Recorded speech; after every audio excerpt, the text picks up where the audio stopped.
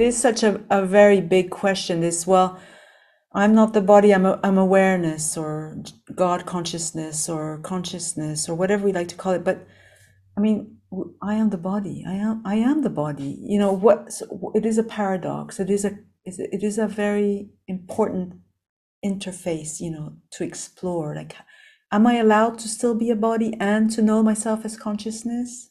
Is that allowed? Yes. But then it's very worth exploring. And what is it that we can do away with? And what we can do away is the belief in separation. Really, that's what all of this is about. Is we can little by little, or suddenly through some grace, a revelation, really understand that I is not separate. But that doesn't take the body away. The body still, just like the wave in the ocean, continues to be a wave.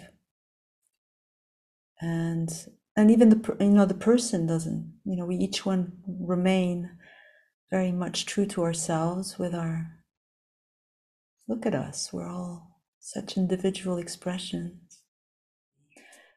So hello body, there's a sense of friendliness, right? A sense of welcoming, friendliness,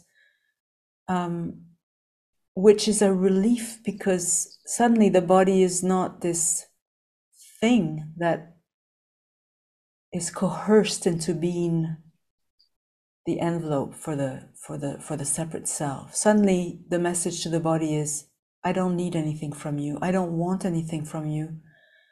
I just want to taste you. After all, you know, somehow you and I are very connected.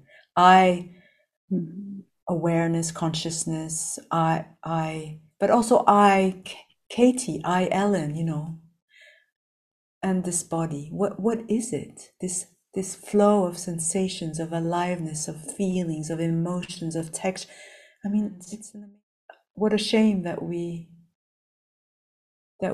have cut ourselves off from feeling and tasting and not knowing and discovering, because there is an organic, I want to say, way that the body has. Like, you know, for example, I try to invite us to release the weight of the legs, of the pelvis, of the shoulders. Why? Because it's a very natural preference for the body to surrender to gravity. And then there's also this sense of a spine that wants to elongate. There's a sense of verticality that we discover. Again, it's a very natural, organic, and beautiful sort of God-given expression, this spine that elongates. And then there's the breath.